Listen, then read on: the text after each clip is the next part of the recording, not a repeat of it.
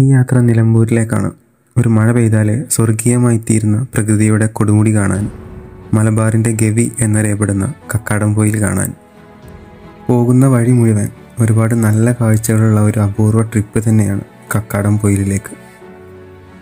മലപ്പുറം ജില്ലയിലെ നിലമ്പൂരിനടുത്ത് കോഴിക്കോടിനോട് അതിർത്തി പങ്കിട്ട് നിൽക്കുന്ന മനോഹരമായ ഒരു ടൂറിസ്റ്റ് ഡെസ്റ്റിനേഷനാണ് കക്കാടംപൊയിൽ വ്യൂ പോയിൻ്റ്.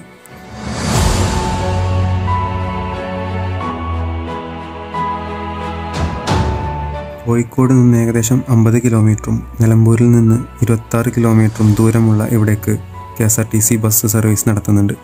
നിലമ്പൂരിൻ്റെ ഭംഗിയുടെ മുഖചിത്രമായ തേക്കിൻ കാടുകൾക്ക് നടുവിലൂടെയുള്ള യാത്ര തന്നെയാണ് ഈ ട്രിപ്പിൻ്റെ ആദ്യത്തെ ഹൈലൈറ്റ്. നിൽക്കാതെ പെയ്യുന്ന മഴക്കാലത്തെ മഴയിൽ തളിർത്ത് നിൽക്കുന്ന വലിയ ഉയർന്ന പച്ചമരങ്ങൾക്കിടയിലൂടെയുള്ള യാത്ര മനസ്സിന് ഊർജ്ജം നൽകുന്നതാണ്. കേരള ടൂറിസം ഇനിയും ഏറ്റെടുക്കാത്ത വ്യൂ പോയിന്റിലേക്ക് പോകും വഴി നല്ല രീതിയിലുള്ള നിയമ നടപടികൾ ഉണ്ടാവാറുണ്ട്. സീസണുകളിലെ വലിയ തിരക്കിൻ്റെ സമയത്താണെങ്കിൽ അത് കൂടുതൽ കടുപ്പിക്കും. പോലീസിനെ കണ്ട് തിരിഞ്ഞോടേണ്ട ഒരു ആവശ്യവുമില്ലാത്തവർക്ക് നല്ല രീതിയിൽ ഈ ഒരു റൈഡ് ആസ്വദിക്കാം.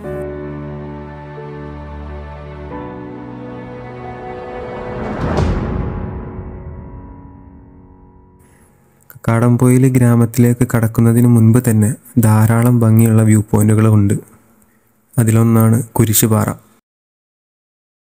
അകമ്പാടത്ത് സ്ഥിതി ചെയ്യുന്ന ടോപ്പ് റേറ്റഡ് വ്യൂ പോയിന്റാണ് കുരിശുപാറ. മുന്നിൽ കാണുന്ന ഈ ഒരു പാലം കടന്നാൽ ചുരം പോലെ നീണ്ടു കിടക്കുന്ന ഡ്രൈവാണ്. ഇവിടെ വരുന്ന യാത്രികരുടെ ഒരു ഇഷ്ടപ്പെട്ട ഒരു ടീ സ്പോട്ടാണ് ഈ കട. ആകാശത്ത് ഇരുണ്ടുകൂടി നിൽക്കുന്ന കറുത്ത മേഘപാളികൾ തകർന്നടിഞ്ഞ് താഴേക്ക് വീഴുന്നതിന് മുന്നേ മഴക്കോട്ടിടാം എന്ന് കരുതിയിട്ട് വണ്ടി നിർത്തുകയും പിന്നീട് അവിടെ നിന്ന് ഒരു ചായയൊക്കെ കുടിച്ചിട്ടാണ് യാത്ര തുടർന്നത്. പോകുന്നത് ഒരു ഇലക്ട്രിക് സ്കൂട്ടറിലായതുകൊണ്ട് തന്നെ ദൂരവും അതിനനുസരിച്ചിട്ടുള്ള റൈഡും മനസ്സിൽ ധാരണ വരുത്തുകയും ചെയ്തു. ഓല ഇലക്ട്രിക് സ്കൂട്ടറിൻ്റെ ട്രിപ്പിൻ്റെ അനുഭവം അത് പതിയെ വീഡിയോയിൽ പറയുന്നുണ്ട്. കേരള അതിർത്തിയിൽ പശ്ചിമഘട്ട മലനിരകളിൽ സമുദ്രനിരപ്പിൽ നിന്നും ഏകദേശം 2200 മീറ്റർ ഉയരത്തിൽ സ്ഥിതി ചെയ്യുന്ന ഈ ഒരു കക്കാടംപൊയിൽ എന്ന ഗ്രാമത്തിലേക്ക് പോകുന്ന വഴി മുഴുവൻ കൺകുളിർമയാർന്ന കാഴ്ചകൾ നിറഞ്ഞതാണ്.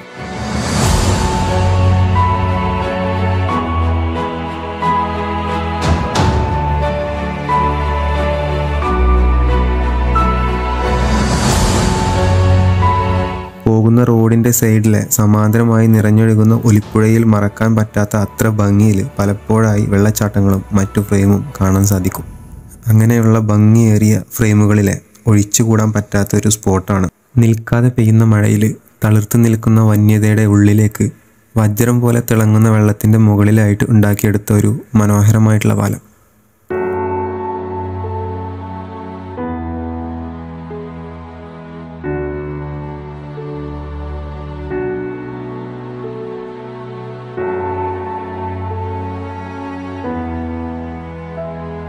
പലതവണ വന്നിട്ടുണ്ടെങ്കിലും ഈ ഒരു ആംബിയൻസിൽ ഈ ഒരു പാലത്തിൽ ഇങ്ങനെ നടക്കുമ്പോൾ കിട്ടുന്ന ഒരു റീഫ്രഷ്നെസ്സും റിലീഫും ഞാൻ കഴിച്ച ഒരു മരുന്നിന് തരാൻ കഴിഞ്ഞിട്ടില്ല.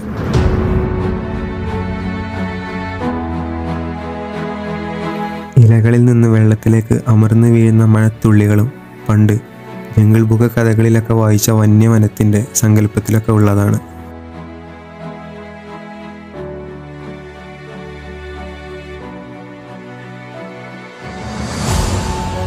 വീണ്ടും യാത്ര മുന്നോട്ട് തുടർന്നു. ശാന്തമായ വന്യപാതയുടെ നടുവിൽ വെച്ച് ഏറ്റവും മനോഹരമായ നിമിഷങ്ങളിൽ ഒന്നായിരുന്നു പിന്നീട് തിമിർത്ത് പെയ്ത കാലവർഷം.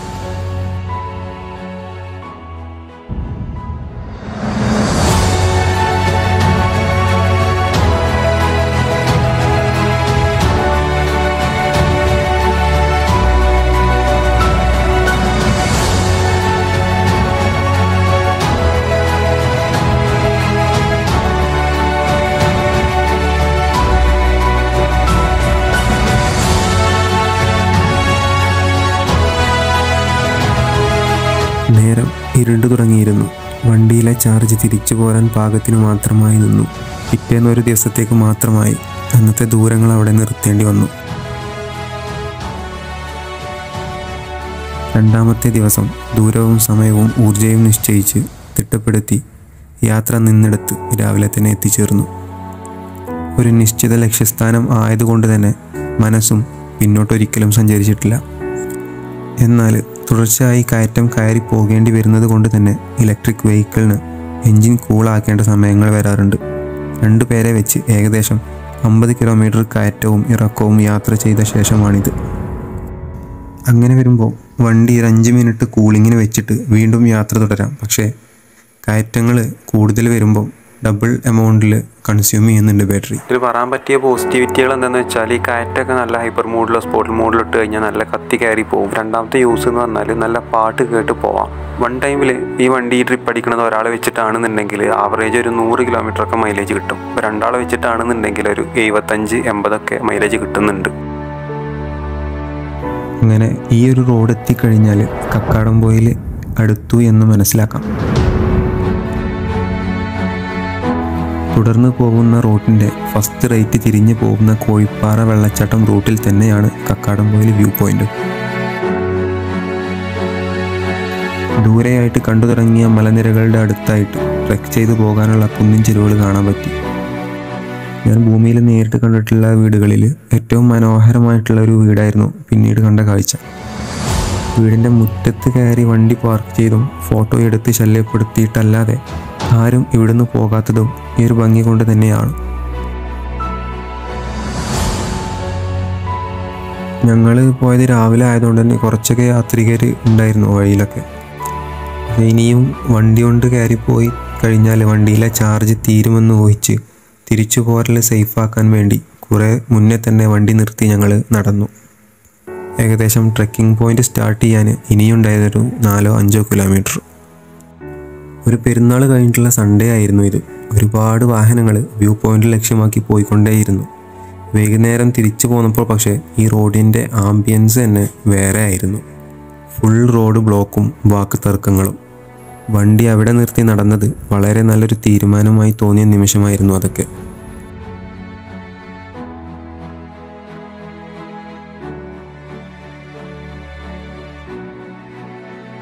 അങ്ങനെ ആ 3-4 കിലോമീറ്റർ നടന്നു കഴിഞ്ഞപ്പോൾ ഒരു ചെറിയ കവല എത്തി. കോട മൂടി നിൽക്കുന്നുണ്ടെങ്കിലും ആ കാണുന്ന കുന്നാണ് പീക്ക് പോയിന്റ് എന്ന് മനസ്സിലായി. 3-4 കിലോമീറ്റർ ആയിട്ട് നടക്കുന്നുണ്ടെങ്കിലും ശരിക്കും ഇവിടുന്നാണ് എല്ലാവരും ട്രെക്കിംഗ് സ്റ്റാർട്ട് ചെയ്യുന്നത്. ഇതാണ് ശരിക്കും ട്രെക്കിംഗ് സ്റ്റാർട്ട് പോയിന്റ്.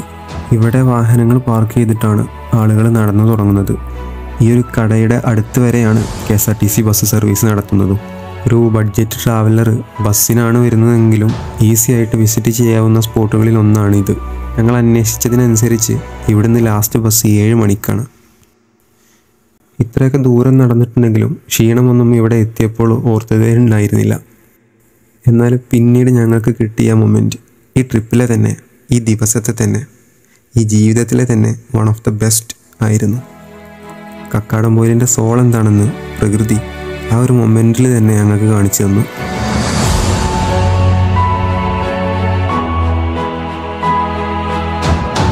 പലരും ആ ഒരു അന്തരീക്ഷത്തിൽ നിന്ന് ഓടി ഒളിക്കാൻ നോക്കുന്നുണ്ടായിരുന്നു. പക്ഷെ ഞങ്ങൾക്കാണെങ്കിൽ അതിൻ്റെയൊക്കെ ആഴങ്ങളിലേക്ക് ഇറങ്ങിച്ചെല്ലാനല്ലാതെ മറ്റൊന്നും തോന്നിയില്ല. ഞാൻ ഇടയ്ക്കൊക്കെ പറയണ പോലെ it's all about the mind set.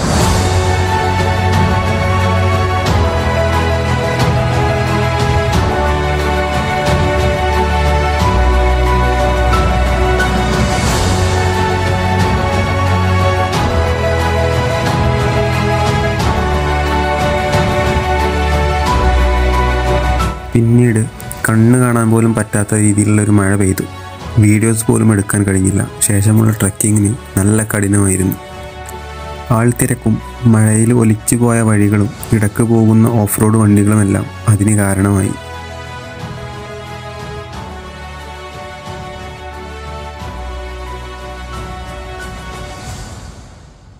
തിരിച്ചിറങ്ങിയപ്പോഴുള്ള വിഷ്വൽസാണ് ഈ കാണുന്നത്.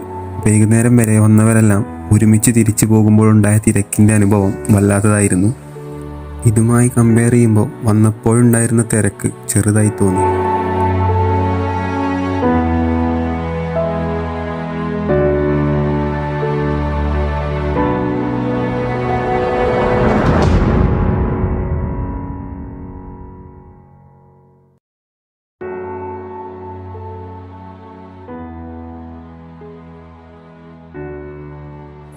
ഈ വഴി പോകുമ്പോൾ നേരെ ചെന്ന് സമതലത്തിലെത്തുമ്പോൾ വലത്തോട്ട് ഉണ്ടായിരുന്ന വഴിയെയാണ് ഞങ്ങൾ കയറിയത്. ആ വഴിക്ക് പോകാതെ നേരെ കാണുന്ന വേലിയോട് അടുപ്പിച്ചിട്ടുള്ള വഴി ചെന്നാലാണ് കുരിശുമലയിലെത്താനും കുരിശിൻ്റെ ഫോട്ടോസൊക്കെ എടുക്കാനും പറ്റും. പക്ഷേ ഞങ്ങൾ ലക്ഷ്യം വെച്ചത് ഏറ്റവും ഉയരമുള്ള കുന്നാണ്.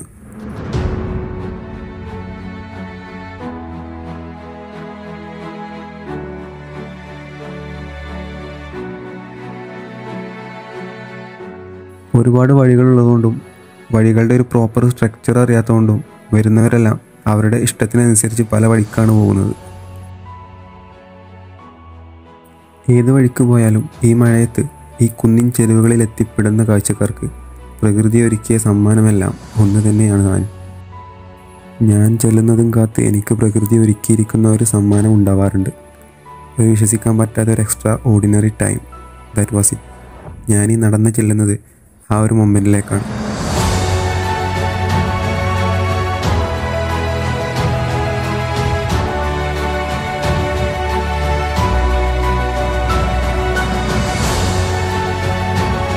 ജീവിതത്തിൽ മറക്കാൻ ബുദ്ധിമുട്ടുള്ള ഓർമ്മകളിലേക്കൊരു നിമിഷം കൂടി.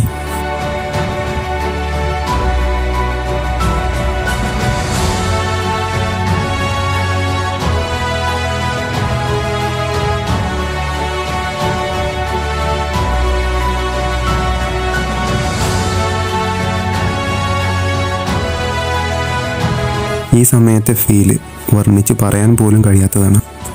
കണ്ണടച്ച് കൈ ഉയർത്തി ഇങ്ങനെ നിൽക്കാം. Only just can feel it.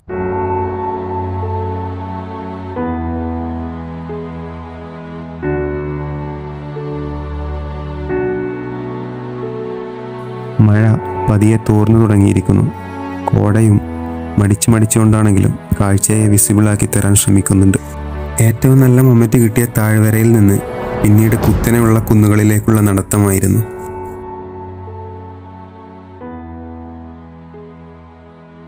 എങ്കിലും പെയ്തുപോയ കാലവർഷത്തിൻ്റെ പ്രതിഫലനമായിട്ട് കുന്നുകളിലുടനീളം പച്ചവിരിച്ച താഴ്വര കാണപ്പെട്ടു. മുകളിലോട്ട് കയറും തോറും കാറ്റിൻ്റെ ശക്തിയും വിദൂര കാഴ്ചയും കൂടി വരുന്നുണ്ട്. ഇവിടെ നിന്ന് നോക്കിയാൽ താഴെയായിട്ടാണ് കുരിശുമല നിൽക്കുന്നത്. ഈ കുന്നിൻ്റെ പകുതിയിൽ താഴെ ഉയരമേ അതിനുള്ളൂ.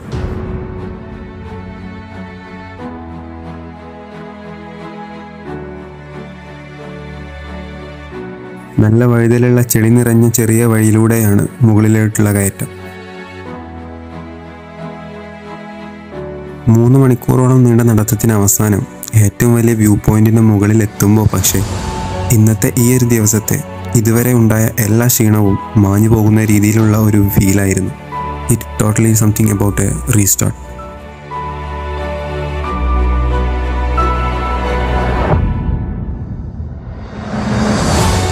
ചുറ്റും കാണാവുന്ന തണുത്ത അന്തരീക്ഷത്തിലെ തെളിഞ്ഞ 360 വ്യൂ. It's A gift. നേരത്തെ പറഞ്ഞ പോലെ എനിക്കായി ഒരുക്കി വെച്ച ഗിഫ്റ്റ്.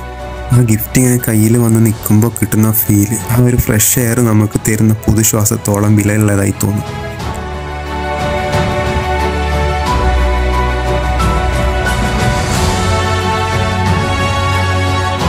ഒരു യാത്രയെ അനശ്വരമാക്കുന്നത് ചെന്നെത്തുന്ന സ്ഥലത്തിൻ്റെ പേര് കൊണ്ടോ പ്രശസ്തി കൊണ്ടോ സഞ്ചരിക്കുന്ന ദൂരം കൊണ്ടോ അല്ല, ആ സ്ഥലം നമ്മളെ എങ്ങനെ സ്വാധീനിക്കുന്നു എന്നതിലാണ്. ഇറ്റ്സ് സംതിങ് അബൌട്ട് മടങ്ങുമ്പോൾ മനസ്സിനെ അവിടെ വെച്ചിട്ട് ശരീരത്തെ മാത്രം തിരിച്ചിറക്കി കൊണ്ടുപോകാൻ തോന്നിപ്പിക്കുന്നത് പോലെ.